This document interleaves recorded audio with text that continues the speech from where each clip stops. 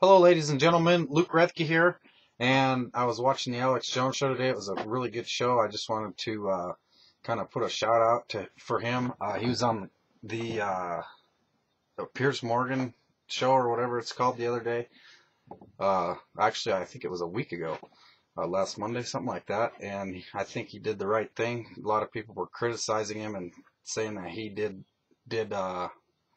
basically the opposite of helping everybody and the opposite of what he was trying to do. But when he got angry and yelled at Piers, I think that it did actually shake people out of their trance, like he was saying. Well, today he had the Obamaphone Lady on, and if you don't know who the Obamaphone Lady is, I'll link to a video of her in the description here, and you can check that out and check out the show and get the story straight from the horse's mouth, so to speak. But I'll tell you a little bit about her here. She's a lady from Cleveland, Ohio, and she was recorded on YouTube. She had a sign, and she was working for the Democratic Party during Obama's campaign here this last election, and she was getting paid $11 an hour to go around and to help people get signed up to vote and to, kind of persuade them to vote for Obama by telling them he's giving them a free phone. Well, it comes out that it doesn't even have anything to do with Obama, the free phones anyways. That was actually Bill Clinton, I guess, according to them, signed a bill where they take more taxes out of your cell phone bill and then give it to people who can't afford cell phones, and some of them have dozens of phones and stuff like that you're paying for. So anyway, it was a great show.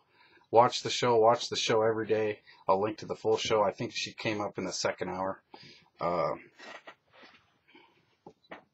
It's very enlightening. He educated her as live on the air, and she really started to wake up and started to get it, and how he explained things to her. And I don't know.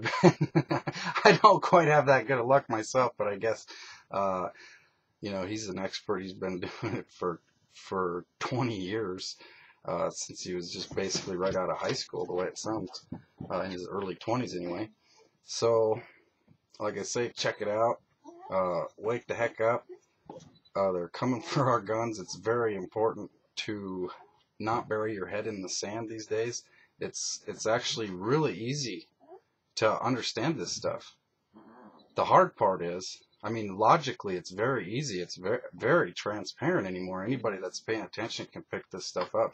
The hard part is, for a lot of people, is the emotional stuff. You don't want to believe it's happening. So anyway, thanks, and have a great day, everyone.